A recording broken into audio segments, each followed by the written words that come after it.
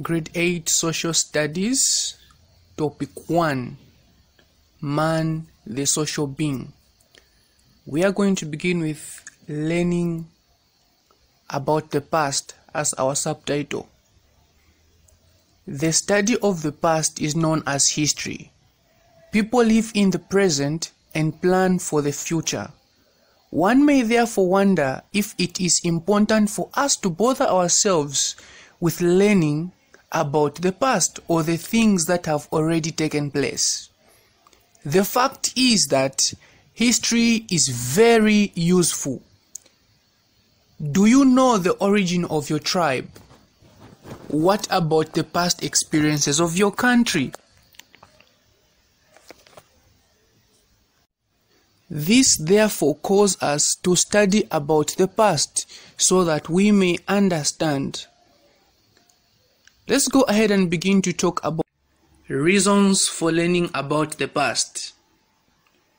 Below are some of the reasons why we learn about the past. Number 1, it helps us understand the present. The way a particular group of people or a society behaves depends on their past. History gives us a lot of information about how people behaved in the past and how societies were formed.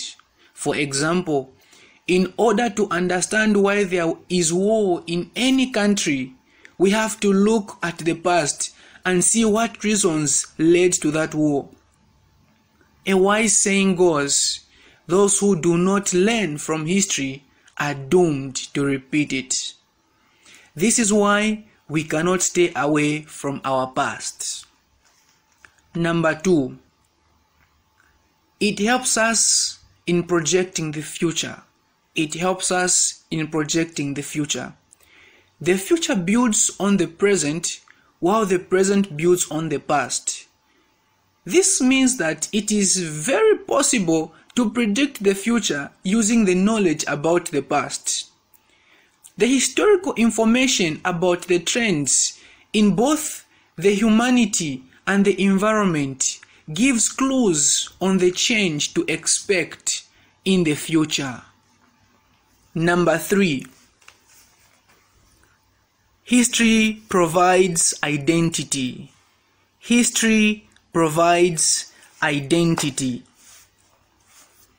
History gives evidence about how families, groups of people, institutions, communities, and countries were formed and how they have developed.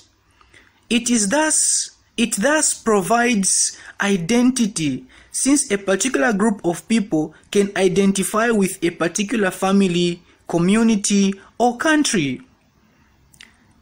History that tells the nation experiences is meant to help citizens understand national value and a commitment to national loyalty. Number 4, it helps us to emulate good morals. It helps us to emulate good morals. Reading about the stories of prominent individuals who upheld good morals, such as Kenneth Kaunda, the first president of Zambia, helps us to learn and practice the moral values that such people practiced. Learning about the great men and women of history who successfully worked through moral dilemmas include ordinary people who provide lessons in courage, diligence, or constructive protest can provide inspiration. Number 5, history is useful in the world of work. History is useful in the world of work.